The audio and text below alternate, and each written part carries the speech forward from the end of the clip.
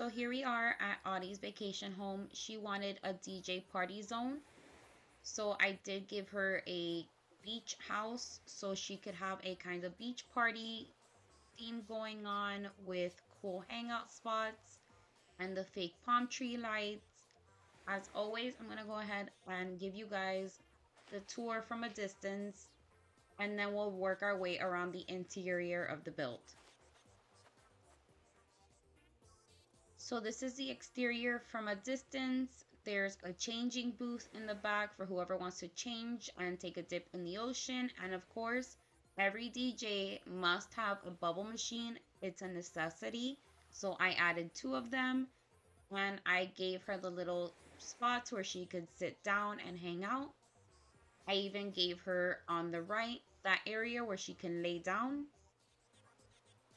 Now we're going to go ahead and view the interior of the build.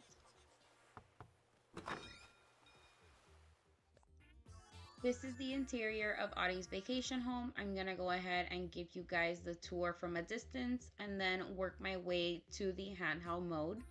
So let's get to it. So as you can see, this is another place where people can come and hang out on the dance floor. They have the small seating areas for them to take breaks. I even gave them an area where they have snacks.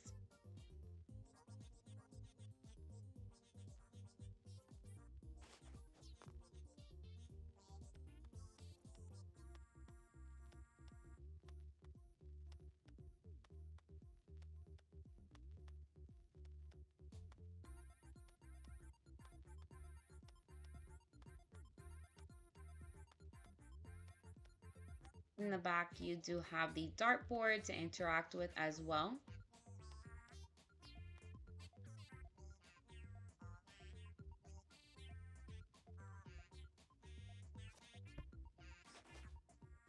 So here we have our snack area.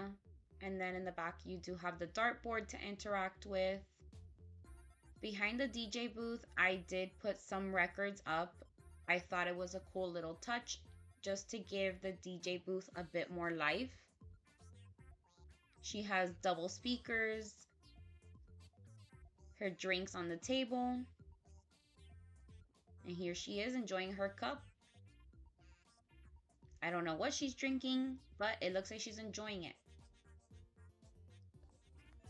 That is the ending of our villager vacation home tour. If you did like that, be sure to drop a like and hit that subscribe for any future videos I may post. I do try to post one of these weekly. And let me know what you guys thought in the comments or who you're looking forward to seeing in the future. Bye everyone. See you in the next one.